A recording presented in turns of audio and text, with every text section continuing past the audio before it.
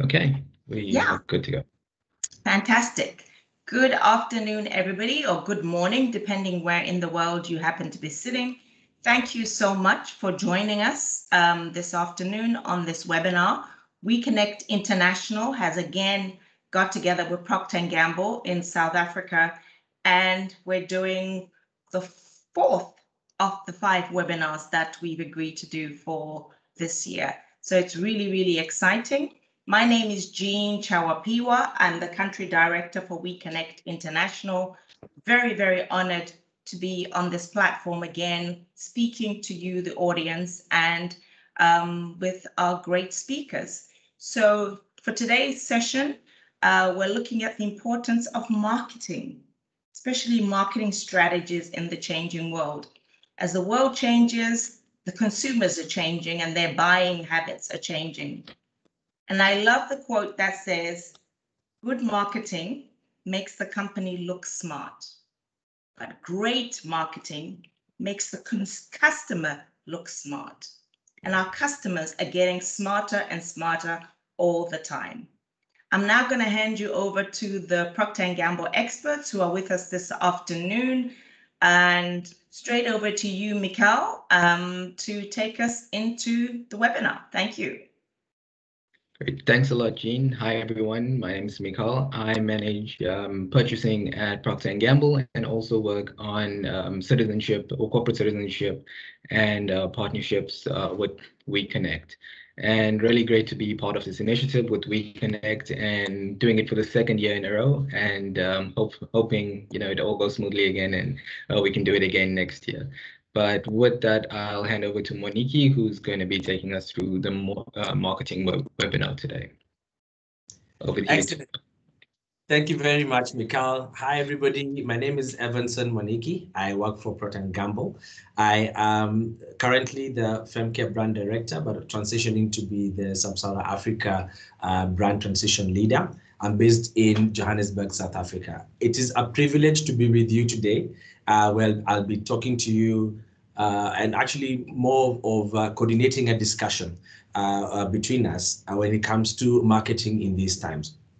For today, I have a couple of things that I'd like us to take us through. The first one, of course, I'll start by introducing myself. I'd like us to also demystify marketing a bit. I'll also be touching on marketing in uncertain times, as well as how we can also grow our businesses in a changing consumer landscape.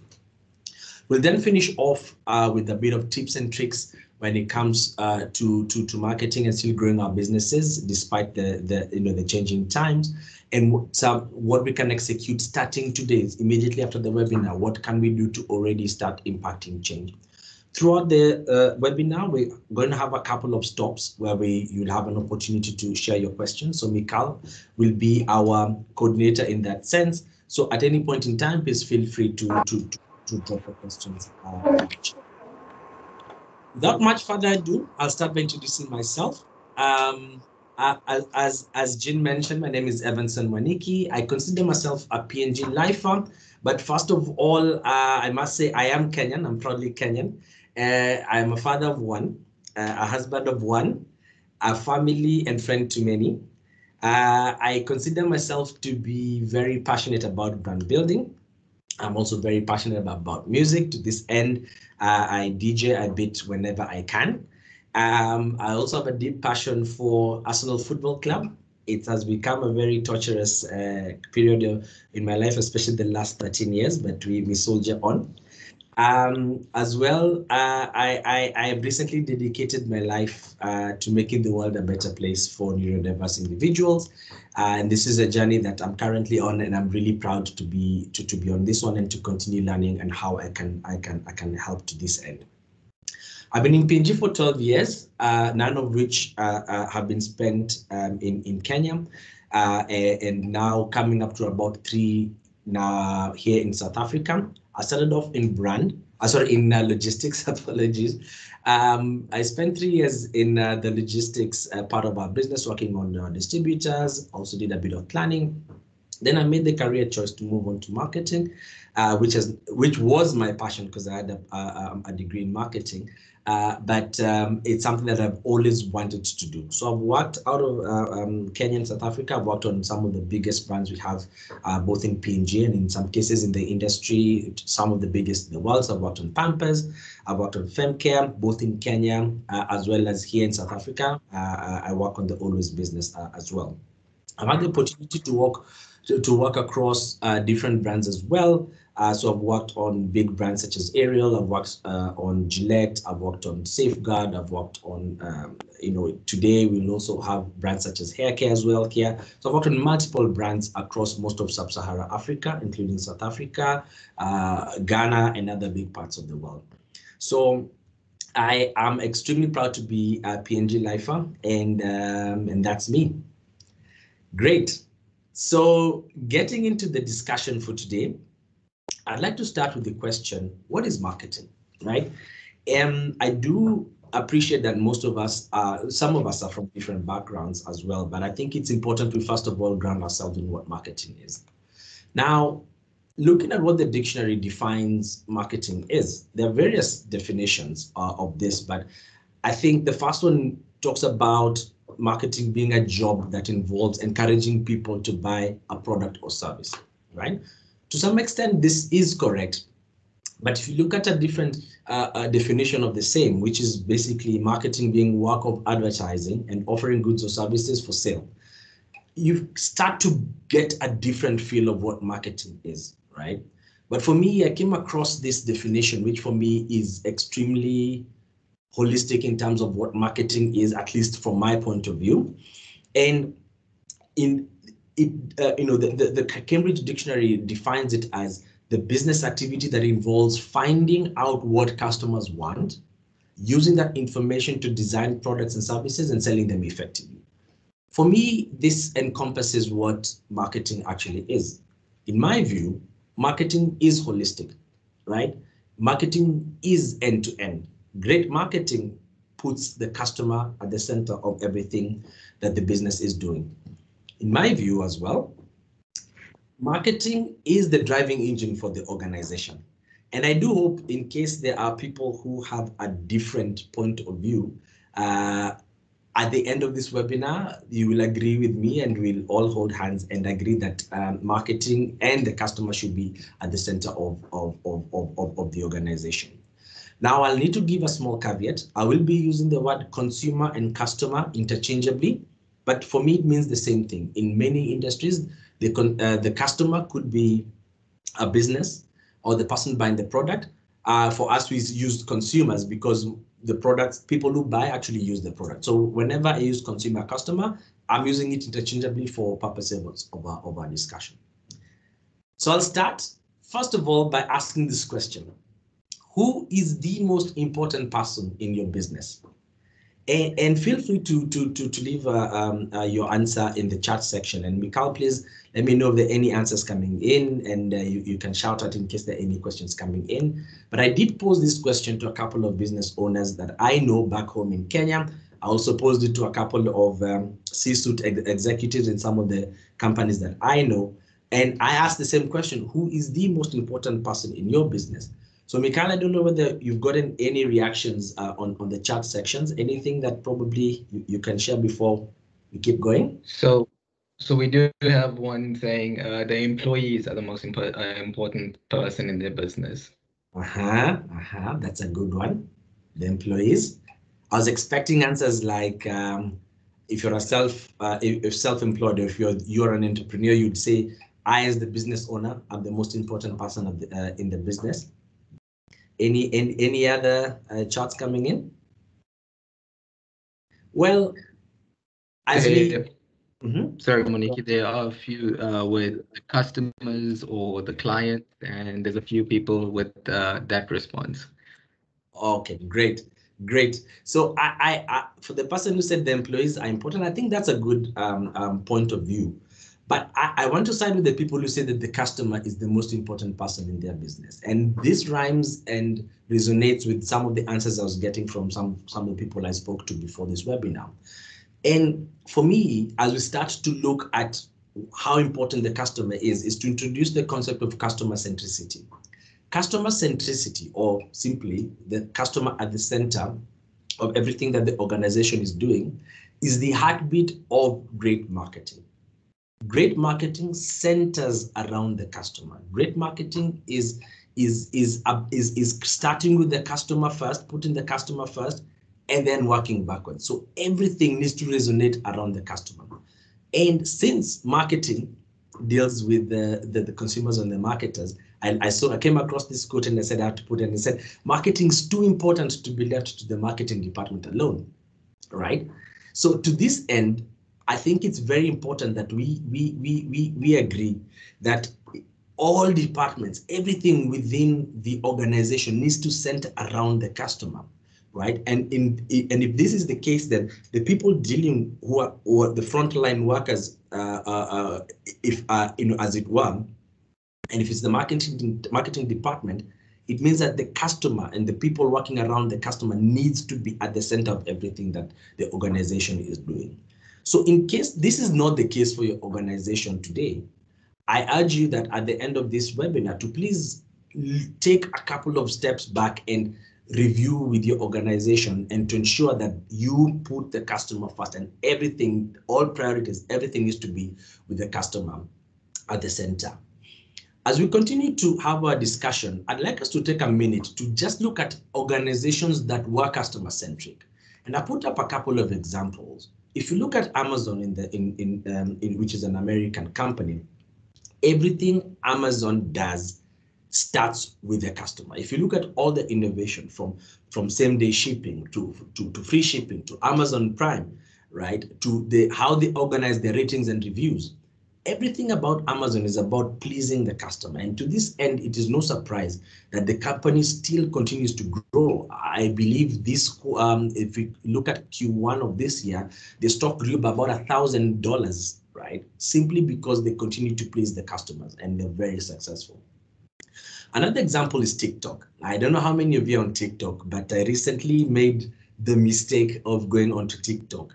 But TikTok prides itself in designing the algorithm with the consumer at the center of it. Without even sign up, TikTok learns what you like by looking at what videos do you watch, how long do you watch them, when do you skip, and it quickly creates a repertoire of content that is tailor-made for you. This is without even sign up, right? And it is no surprise that TikTok is now among the fastest social media companies in the world. Netflix is another example. Netflix started off as a DVD delivery system that came about when customers were not happy with late fees when they were borrowing cassettes from the video library. So they created a mail-in system where they send DVDs, but they didn't stop there. With the advent of the internet and on-demand video, Netflix continued to evolve to continue serving the customer, and now move to a streaming service, the best and the biggest streaming service we have. They've also now started catering to the different regions with local content. I was very happy to watch a local comedy movie just recently with my wife, and it's just testament to how Netflix has been able to tailor make your viewing to the consumers based on region now. It is no surprise, it is the biggest and by far and most streaming service we have in the world. In contrast, we do have organizations or companies who are not doing so well, right? The story of Sony and the Walkman is quite interesting, because while they moved fast to create the first portable cassette player to cater to the needs of the customers, it stopped there. They were hardware first and forgot about the software part when it comes to music. And this did not go down well, because they missed the DVD wave, the CD wave when CD became a thing. And on top, they missed when music went to MP3 format. So people like Apple, who moved from iPod to Apple Music, and now people like Spotify came in and rendered their business null and void. BlackBerry, I don't know how many people are old enough to have owned a BlackBerry like myself. BlackBerry came in and revolutionized email on the go. They catered to the market that is, let's call it businessmen and businesswomen. But with the changing times and the advent and the increase in mobile phone penetration, touch screens became the new norm. Consumers wanted touch screens, but they prided themselves in having their aquatic the aquatic keyboard, their physical keyboard, and they wanted to continue and to hold on to what they knew and to hold on to a few million customers that they had. In doing so, they missed the boat on billions of consumers, especially young consumers, who are coming into the category. And that's how Apple and all the other phones came in. Now, BlackBerry is not a phone company anymore. They're now doing software protection. And of course, we all know about Kodak. It might surprise some of you that Kodak, while they were known for their physical cameras and their film technology, were the first ones to actually create a digital camera, right? I was shocked the first time I learned about this one. And if you look at Kodak itself, there's a famous quote by Steve Sasson. Steve Sasson was the engineer who actually developed the first digital camera for Kodak. He presented it to management, and management said, and I love this quote, "That's so cute, but please don't tell anybody about it." We all know how that story ended, right? Because they were making so much money from film, they did not adapt to what customers were saying, what consumers were doing, and Kodak is not the same company anymore, right? So you should not probably, in case you're not convinced, right? And you should not, you don't want to take my word for it. I think it's important we look at what the gurus in the industry have said about customer and consumer centricity. We've looked at the story of Amazon, and you can see Jeff Bezos talking about the importance of customers in this famous quote that we got. Somebody like John Mackey, who was a CEO of Whole Foods, is also saying the same thing and looking at the different stakeholders within the organization and picking out customers as being the most important part of their business. I love this quote by Gene Barkley, and he said it best. He said, "Don't try to tell the customer what he wants. If you want to be smart, you can be smart in the shower, then get out, go to work, and serve the customer." Of course, it's a bit on the lighter side, but it captures customer centricity at its best. The CEO of Walmart, Sam Walton, also said it very well and picked out customers and consumers being the reason why the organization exists. And of course, we cannot talk about customer centricity if we don't talk about this man. So Steve Jobs was, of course, founder of Apple. And throughout the Apple story, he famously said that you need to start with the customer experience first and then work backwards. And if you look at what he's been able to do with some of the technologies is to actually be able to be ahead of the game and create technologies ahead of even consumer ones and serving the consumers better than even they themselves would have imagined. So I want to stop there for a couple of seconds to see if there are any questions before we can move on to the middle part of the discussion. Mikal, any questions coming in? So I think we can give everyone a few minutes to send through their questions in the chat if anyone does have any. But I think one interesting comment that did come through, Moniki, was actually disagreeing with one of your previous points on who is the most important person in your business. And I think this one is it's subjective when you look at what importance actually or what area you're looking at importance, or what kind of output measure, whether it's a sales increase or a brand reputational building and things like that. But one of the points, like I said, that disagreed with it was that the people and the employees are the most important person, because at the end of the day, they are the ones that create the value that the customer needs.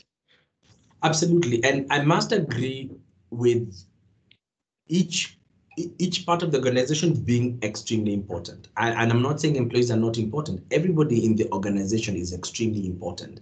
I'll give an example. In very many restaurants that I've visited, you find that the first person that interacts with you might not even be as like the main staff of the organization. It might be a security guard, right? So in this instance, and if you talk about first impressions, suddenly this security guard becomes a very important part of your experience. So my point is that while everybody is extremely important, very important, and we should put them in place, my view is that the consumer, the customer, is the whole reason why the organization exists. You might have an excellent team of employees, the most motivated, they are really happy to be there, giving their best. But if they do not have customers to serve, or if they're not serving the customer well, I do put it to you that that organization is a bit short-lived. But I'm happy to have that conversation separately as well. Great. Great. Mikhail, any questions coming in, or should we move on? I think we can move on, and if any come in, we can touch on them in the next stop we have for questions. Great, and thank you for the participation, guys.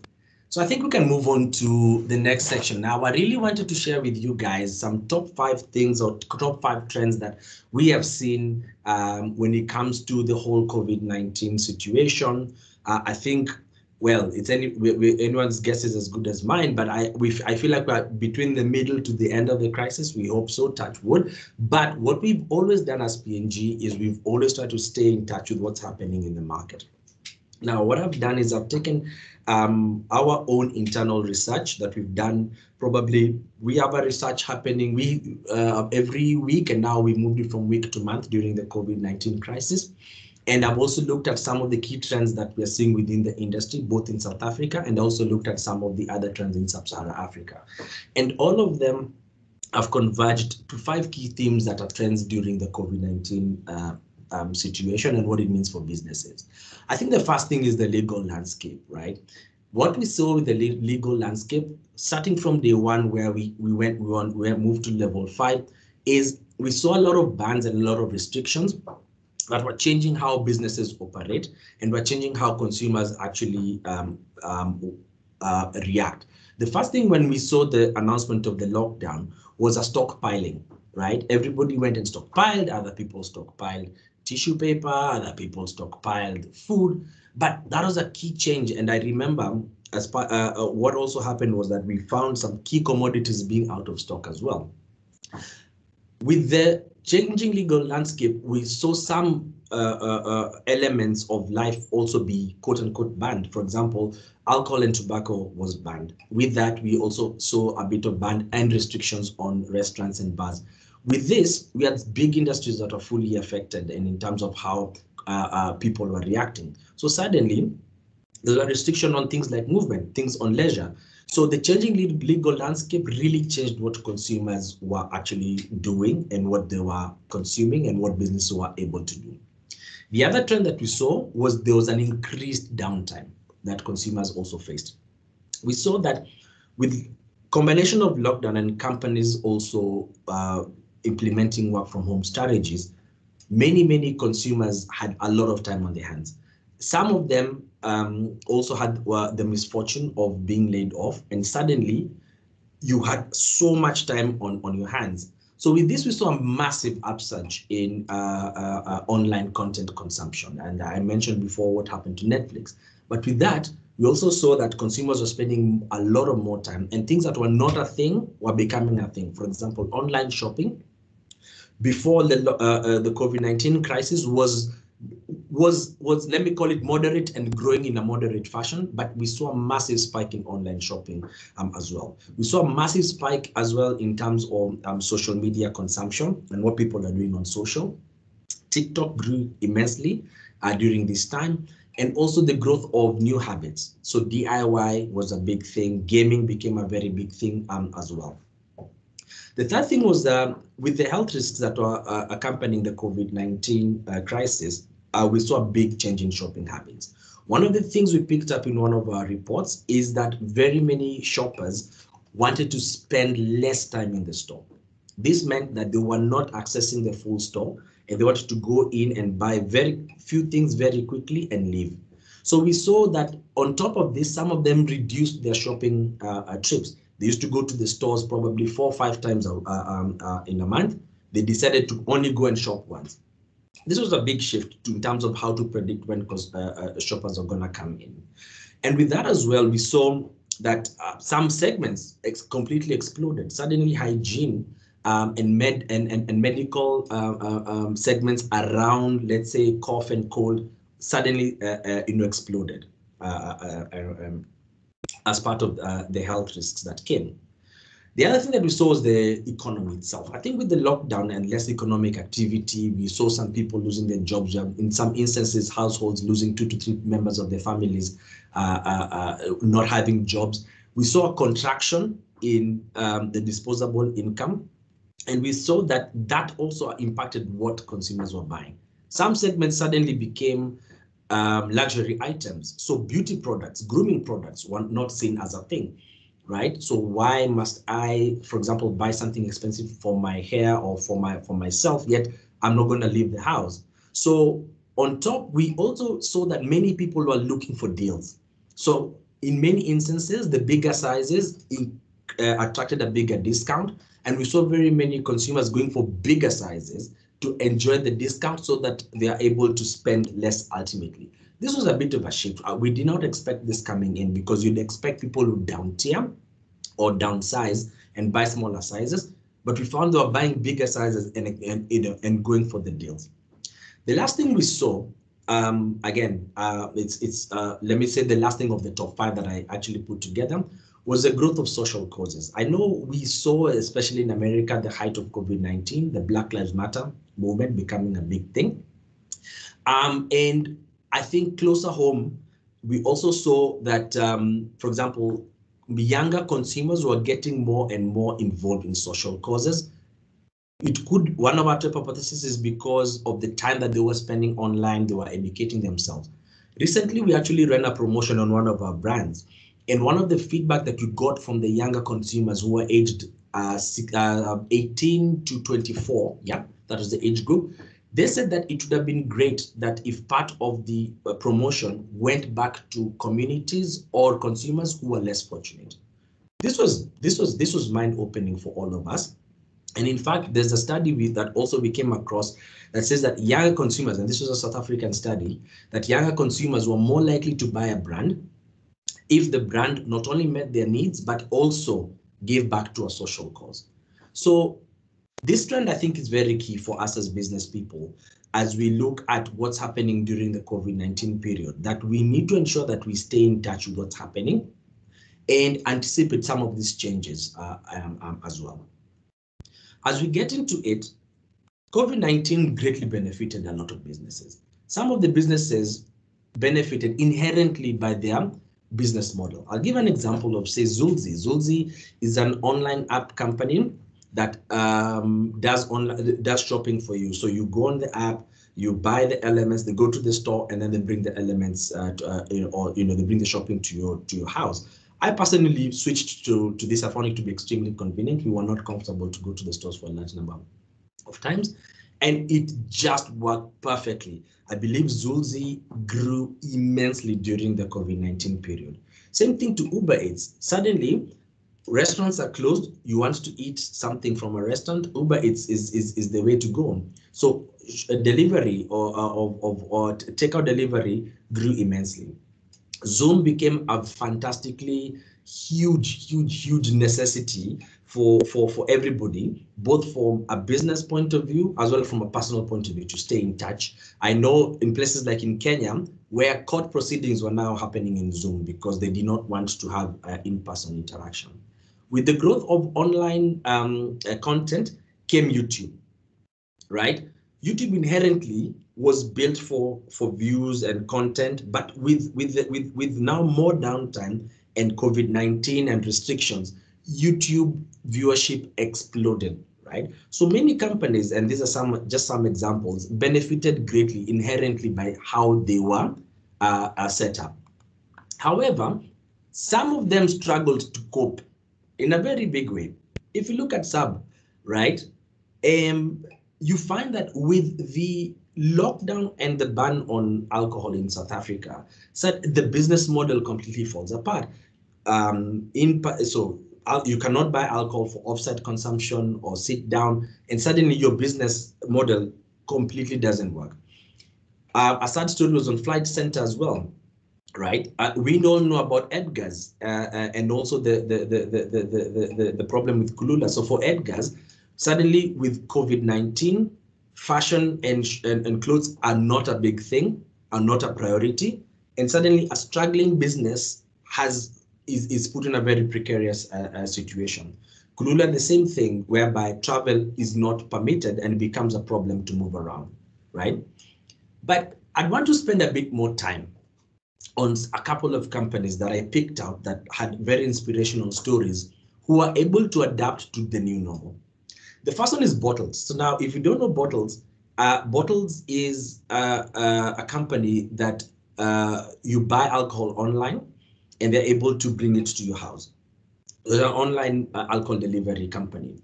And it's funny that the first thing that I was inducted to when I came to South Africa, of course, was shown where the office is and everything. Then I was shown, okay, this is Bottles. This is where you can get your alcohol, right?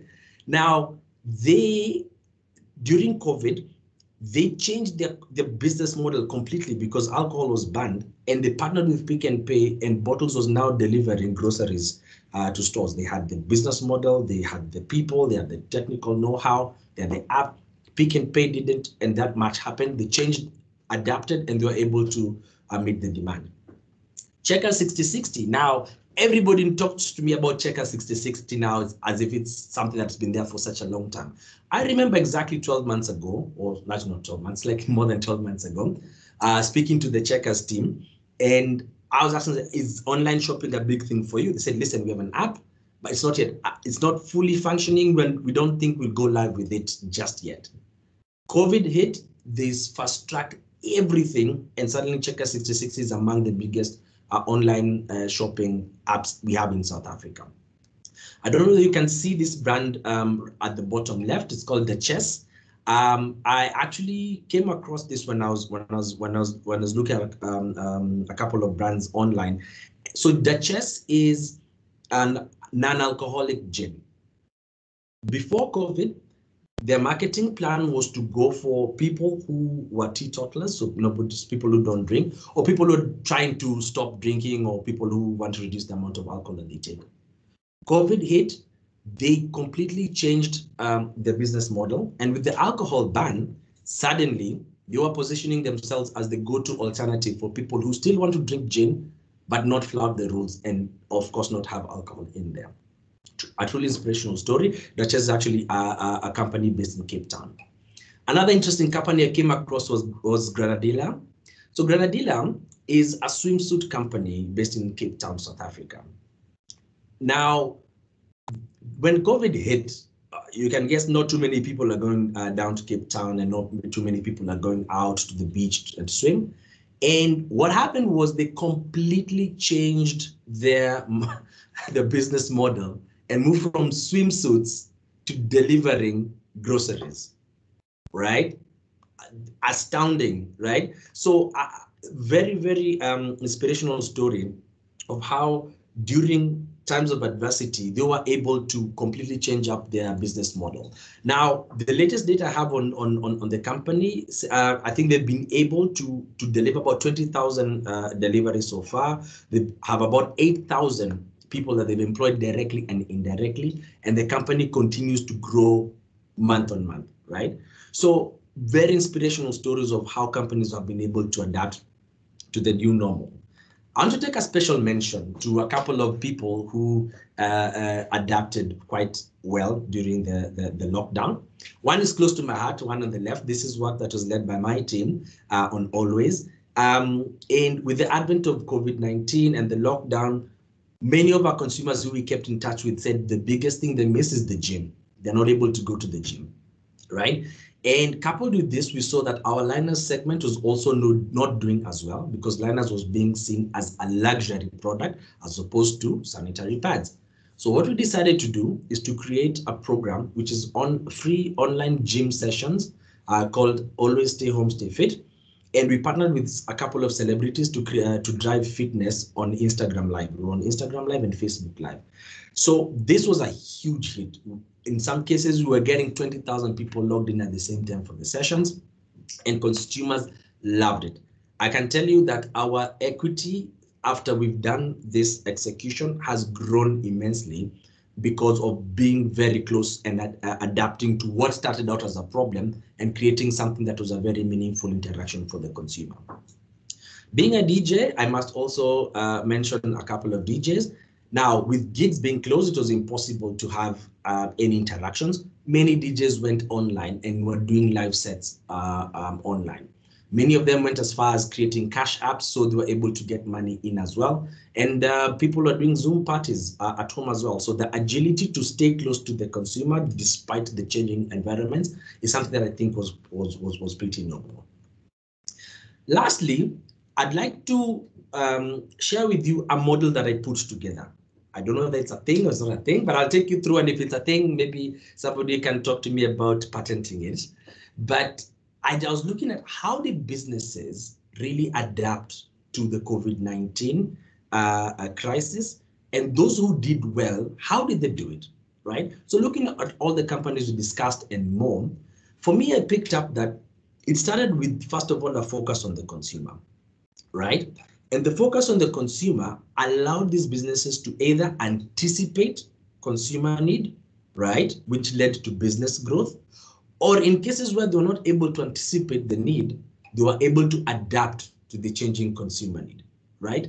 And both of these things led them to sustaining their business growth despite the disruption that they saw in the market.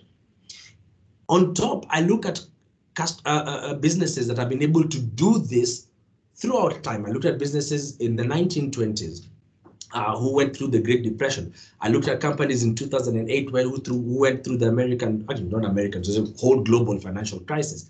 And companies who were able to withstand all those shocks, right, had one thing in common, where they're able to iterate this model over and over again, whereby there's a threat to business growth, they go back to focusing on the consumer.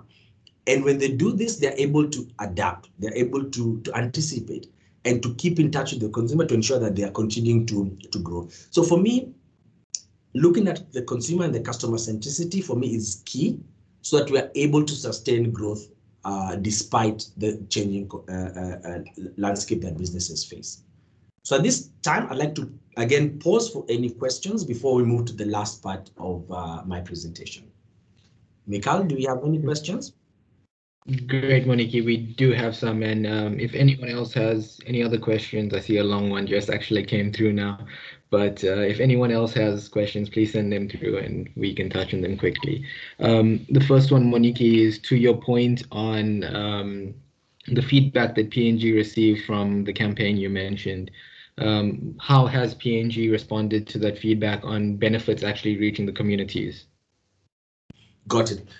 So on this one, we are busy ramping up 2 programs. So we have 2 programs that we run. We have our Always Keeping Girls in School program, and we've got the Always School program proper. The Always Keeping Girls in School program is looking at disadvantaged girls, girls in impoverished backgrounds. And so far, our plan is reaching about 20,000 girls in South Africa, where we're giving them free sanitary pads for up to 6 months. Okay.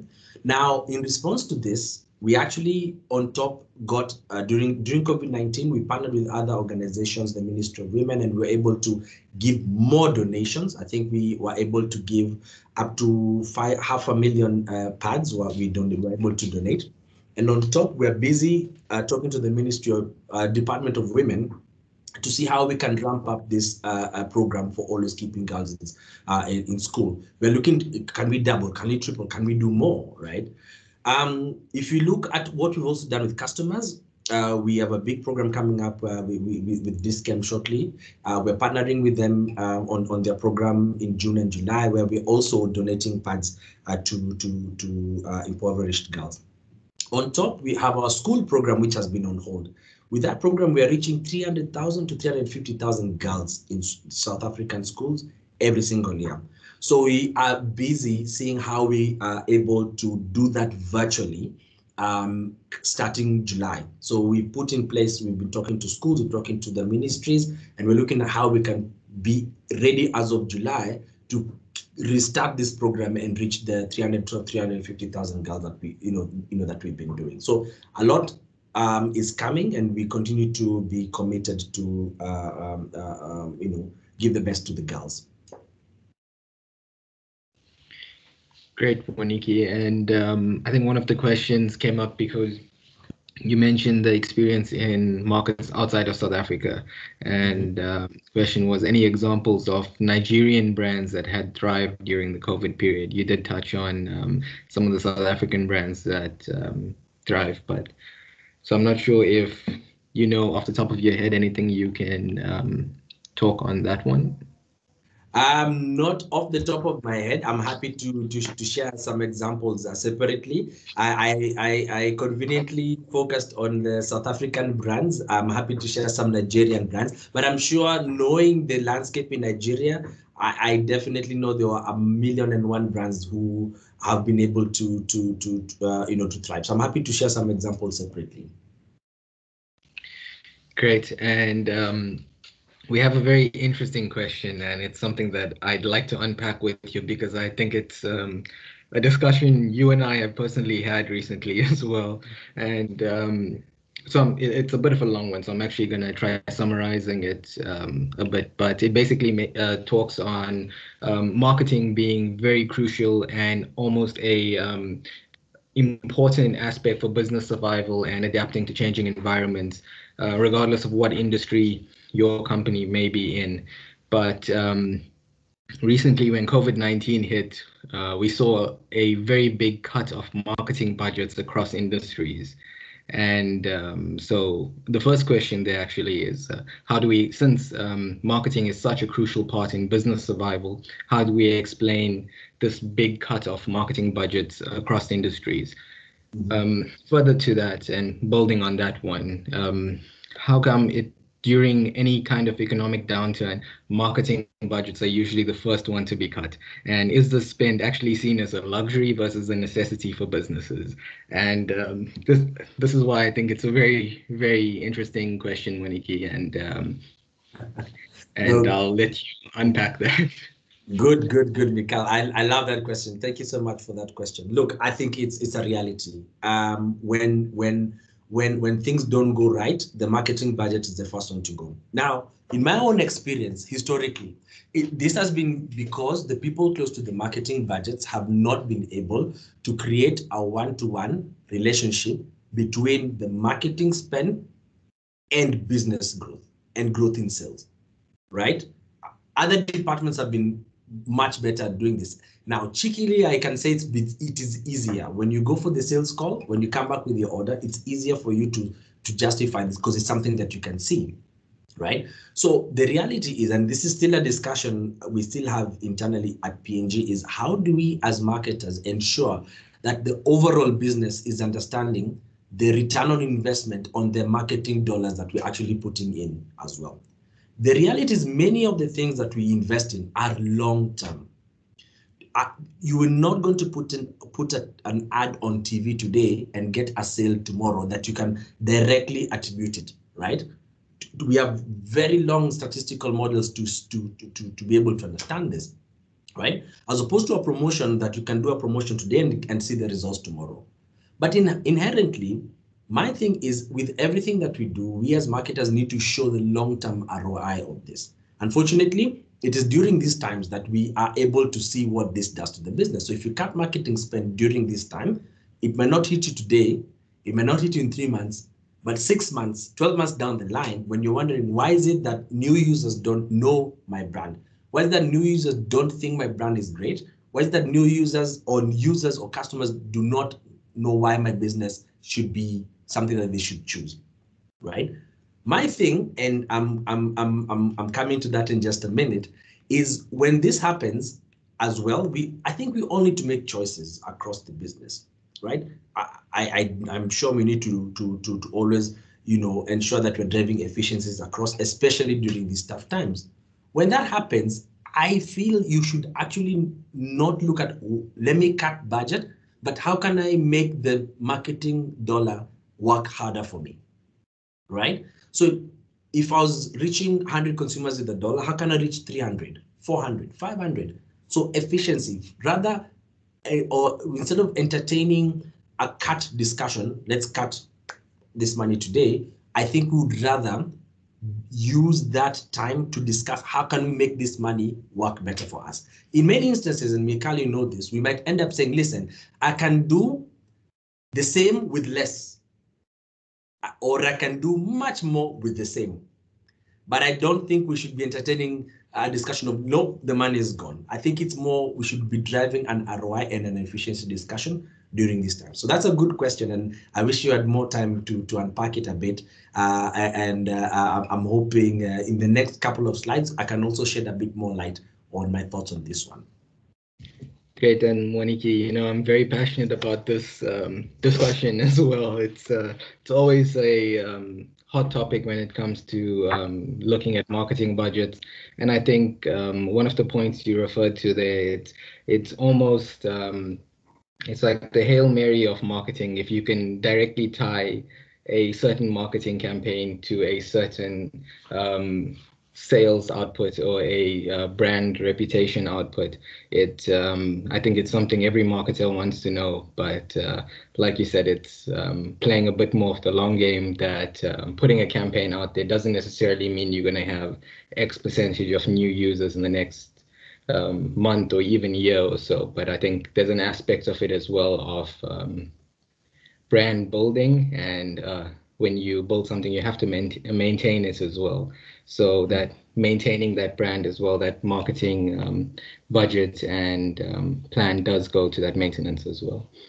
Absolutely. And I think one more to touch on before we can proceed, and that is what percentage of, or I think this would be more of a ballpark question, instead of looking at a direct or absolute percentage, but what sort of average percentage of revenue should be in a marketing budget for a particular small business? That's a wonderful question, but I'd like to park it. You know why? Because when I look at, if we look at marketing as the center of what the organization does, you could consider a lot of the things you do as marketing. Marketing is just not putting a TV ad or putting the money on Facebook, right?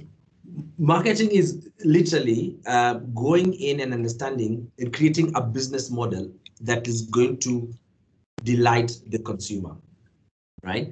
So already I want to debunk this, it's not a myth, but I want to debunk the thinking that if I take TV, radio, digital, that is marketing spend, and this needs to be a percent of my spend. I don't think that's actually the right way to look at it. However, I would rather look at it, what does it take to really deeply connect with my consumer and ensure that I'm creating products and services that are delighting them, that they enables them to choose me over and over again. That if the number will be X, right? Then I look at it as, how can I ensure that I can make X to be as efficient as possible based on the budget that I have, how much I have to spend, right? And for me, this is a great segue, because I want to already create a mindset shift on the marketing spend and how we can actually be more customer centric with very little amount of money, doing very little things and very few things. And that's actually the next couple of slides. So probably I can pause there and we can pick this up right at the end in case I need to add on it. But it's a brilliant question. I get this all the time. I've always had this question from friends of mine who are in business. It's a brilliant question, but that's how I look at it. So probably, Mikhail, with your permission, I'd like to segue from that question to probably how we can stay closer to our consumers and debunk this myth that you need to be flush with cash to be able to stay close to your consumers and do a better job at marketing. Sure, let's proceed, Moniki. Excellent. So I did a bit of research to understand how much does it cost to do a consumer research in South Africa.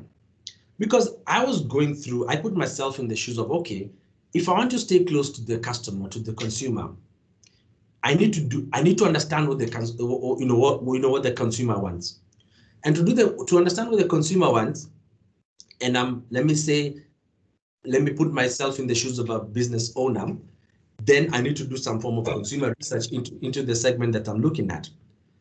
Now, to do that, just a bit of Google, the average amount I need to spend on a consumer research is about 150,000 Rand. That's a huge amount of money, right? Remember, this is not a one-off cost.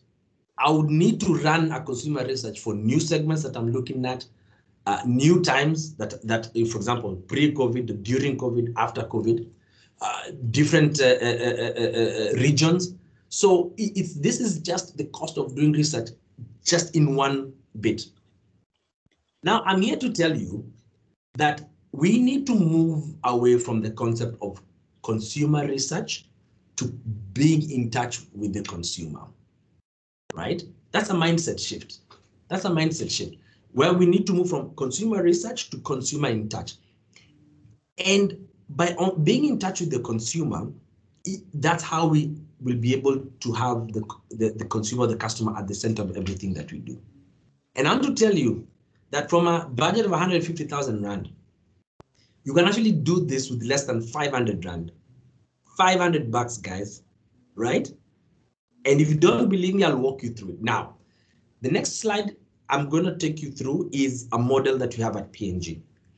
This is a model that we use for consumer centricity or customer centricity, and we call it the consumer love story. Part of that training or part of that module talks about the 21 things you need to do to really stay close with the consumer. What I did was I compressed those 21, which was actually updated to 18, into 11 top items that you should do to stay close with the consumer. And then I costed how much will it cost for you to do those 11 things, for you to be really close to your consumer, put the consumer or the customer at the center of what you do, and really grow your business. And you'll be surprised how much that will cost. So let me take you through it, guys. So I call it the 500 baht consumer in touch. If it's a thing that will stick, I'm happy to patent it as well. But let me take you through. So the first thing, guys, why can't we experience our own products, right? Why don't you simply experience your own product the way the consumer would? Now, a caveat, I'm going to take you through from the concept of if I'm doing a consumer in touch for Always, as the Always brand director. How much would it really cost me? Big company, P&G, must cost me a fortune. But I said, okay, no, let me use this concept of consumer centricity, and I really look at how much is it going to cost me to stay in touch with the femcare consumer in South Africa. So the first one is if I experience the product as a consumer would, right? Always is 23 bucks in the store. And of course, in promotion, it's going to be cheaper. So already, just to experience, to put myself in the shoes of the consumer and use my own product, it will cost me 23 bucks. So in your business, if you're in a hotel, maybe go in and sit down and have a meal. See, okay, what does the customer see when they actually walk in? When they eat, is our food good? Is this part of the food good? Is this great, right? If you're selling, say, cars, for example, drive one of the cars. Are the cars great? You might pick up very interesting things. Maybe the car is not clean or whatever, small things, right? So that's the first thing I would really recommend. Just go and experience your own product as a consumer would. Number two would be visiting, the socials, your own socials. This is free consumer feedback, guys. I don't know how many of you have gone to your own businesses on Google. Google has got their rating system and it has got the comments in there. You will find a lot of free consumer insights in there. The place was difficult to find. There's no sign. The staff were not clean, whatever. You're going to find a lot of free things that you can go in there and just understand what consumers need. Your Facebook page, people will leave comments in there, right? Now, for me, I said for FemCare, for me, it cost me like 7 Rand, right? And that's just for data for my phone to be able to log on to Facebook or Twitter. Third one, talking to our employees. This will cost us nothing, right? We already pay them a salary, right? Now, if you talk to employees who are already who are using the category, general categories, for example, for me, I would speak to my team who are women using any pad, right? It'll cost me nothing. If you're in the restaurant business, if you talk to your employees who visit restaurants such as yourselves, right? If you're in the car business, maybe they drive a different or a competing car. This is free consumer insights that you can actually get into your business. So far we're only at $30, right? And we're getting some good consumer insight. The fourth one is our family and our friends, right? Who are category users. Now, if you're in the business of fashion, you definitely know if you're in men's fashion, for example, and your target audience is 20 to 50, family and friends will be more than willing to talk to you and tell you, no, this trend won't work for me because of 1, 2, 3, 4, 5. And this for me, it's like, for me, I just put myself, it's gonna be $30, right? If you say you're gonna spend about $6 on airtime, or you bring them together and you buy them a juice or something, it's cheap. That's the point, right? The other thing is to talk to existing customers. You'll be very surprised, especially customers who you consider loyal. They'll be more than willing to give you time, to give you candid feedback. What's working, what's not on the product that you're actually offering. Now, that'll cost you roughly $150 if you sit them down for a coffee, each of them, or give them a call. It'll be $150 or less if you just sit down with them and ask them, okay, what do you like about my product? What don't you like? What would you like? Right? What am I doing well? What am I not doing well? Are there trends that you're seeing, right? Visiting places where people in the category are. Now, if you choose places with like high dwell time, you'll be surprised how much consumers are willing to talk to you. I did it myself with the FemCare team in Kenya. We went to salons and we sat down with women. One of the guys in our team knows how to plait hair. So he sat down with one of the ladies and he was just plaiting hair. And we started talking about the FemCare category. We got so much insights, and all you need to do is buy maybe a packet of juice for a few people. So it's a very great thing to do. Going to the gym, right? Or even to the bar, having a drink with somebody who's in the category, you're going to get a lot of free insights. Why don't we go and buy a competitor's product? We learn a lot from our competitors' products as well. It's on the shelf. There's nothing that we're doing. If you buy something like, wow, this is amazing. Oh, I see why people like it. People like it because of X. So for me, it will cost me $19 because I'm going to buy competitor products. It's about $19 or less. Now, this is a big one. If we observe our customers where they buy, we will learn so much, right? For us, it's at the shelf. I'll give you a very quick example. On our FemCare category, we realize that shoppers are spending 6 seconds on the shelf or less. 6 seconds. They're coming in, they're picking their pad, and they're leaving. So they know the pad that they use, and they know what they want, and they leave, right? So for me, this was free insights for us. And it was very important that you also do this for your business. You'll get a lot of free insights. Why don't you visit popular socials where your consumers spend a lot of time? You'll be able to pick up trends. You'll be able to pick up what people are doing, what are people saying. You'll anticipate trends as they change. And again, this is like, I put like $7 because this is just for airtime, right? Second, last one is, what if you spend 5 hours reading the material that your customers read, you'll be able to pick up trends. Where do they like to go on holiday? What do they like to buy? What's hot, what's not? And the last thing is online polls. Today on your Instagram page, it's free to run an online poll. And it's simple, you put your like, heart, or a dislike. So do you like this? People like, people don't. And it's easy and it's free. It's just data. So my point is, with just $500, because all those things just take exactly $500, you can get a wealth of consumer knowledge, and you should be able to put together a very big case, but also shift from thinking that it is expensive. We've seen that it's not, and you'll get a lot of insights. For perspective, when we want to know what's happening with 60 million South Africans, we only need to talk to 2,000. Think about that. Great. And with that, I'd just like to quickly recap and wrap up. I'd like to say that marketing is the most important part of your organization. If you don't think so after this, I'm happy to we can speak separately. We always need to keep the customer at the center of everything that we do. Customer centricity is everything. If you could keep the customer at the center, you will always grow your business. And lastly, you can make your business customer centric for only $200. I used a very big example in us being for $200 or less, can make your business customer centric today. So that's it from my side. I wanted to check if we have time for any questions. I know we are right on time, or should we wrap up now?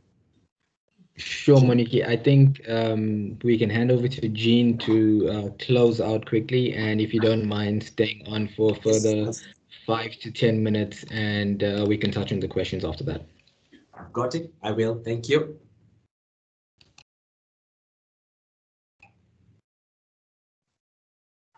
Jean, over to you. Hi, thank you. That was really amazing. It's amazing how the hour goes so fast once the clock starts running. Thank you for all of that information. Just to let everybody know that we will share the slides and the recording, so please keep a lookout for it. And we will be loading this on the We Connect International YouTube channel as well. Please go and check that channel out. Some of our previous webinars are also already on there. Loved the topic, loved everything about it. There's so much we can interact and talk about. But going back to where I started, great marketing makes the customer feel smart.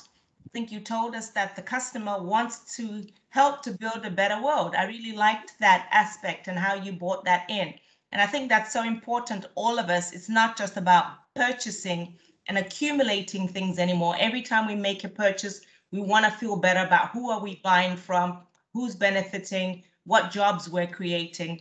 So I love that. And then your table at the end about how to make sure that we're in touch with the customer, knowing that the customer is all around us was fantastic.